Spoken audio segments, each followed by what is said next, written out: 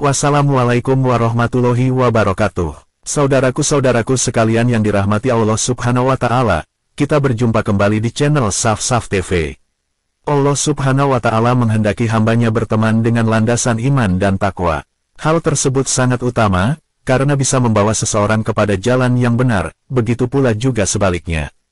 Lalu bagaimana dengan kiat-kiat lainnya dalam memilih teman? Berikut adalah pembahasan tentang memilih teman yang bisa Anda jadikan pedoman.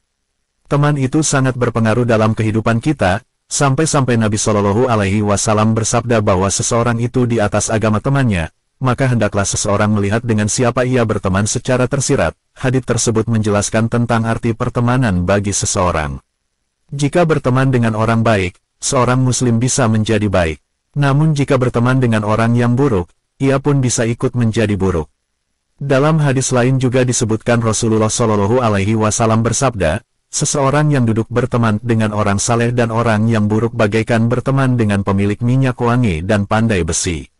Pemilik minyak wangi tidak akan merugikanmu, engkau bisa membeli minyak wangi darinya atau minimal engkau mendapat baunya.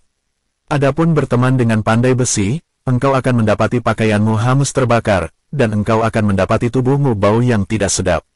Hadis riwayat Imam Bukhari. Hadis ini bukan bermakna menyinggung suatu profesi. Akan tetapi hadis ini hanyalah perumpamaan bahwa lingkungan pergaulan seseorang bisa mempengaruhi kehidupannya. Saudaraku-saudaraku sekalian yang dirahmati Allah Subhanahu wa Ta'ala, memilih teman itu sangat penting dalam Islam. Di dalam surat Al-Furqan ayat 28 Allah menceritakan tentang penduduk neraka yang menyesal dia masuk neraka gara-gara temannya. Penduduk neraka itu berkata, "Aduhai, andaikan aku tidak menjadikan si fulan itu sebagai teman akrabku di dunia, sungguh dia telah menyesatkanku setelah peringatan datang kepadaku." Kemudian Allah mengatakan kepada penduduk neraka, "Rasakan panasnya api neraka, kamu sabar atau tidak sabar sama saja buat kamu." Namun apalah arti penyesalan pada saat itu? Yuk, saatnya kita mencari teman-teman yang baik di dalam di kehidupan dunia ini, agar kita tidak menyesal di akhirat nanti. Saudaraku-saudaraku sekalian, itulah pentingnya memilah teman. Gaul dalam kehidupan Islam tidak pernah mengajarkan kita gaul kepada siapa aja.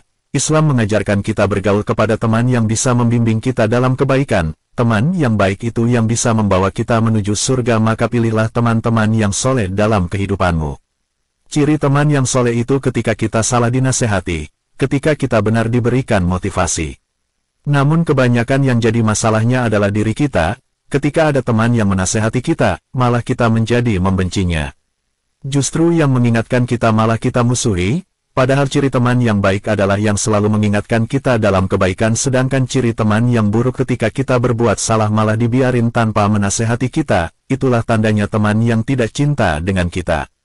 Wallahu a'lam bishawab. Jangan lupa dukung channel ini dengan cara like dan subscribe. Sekian dan terima kasih. Wassalamualaikum warahmatullahi wabarakatuh.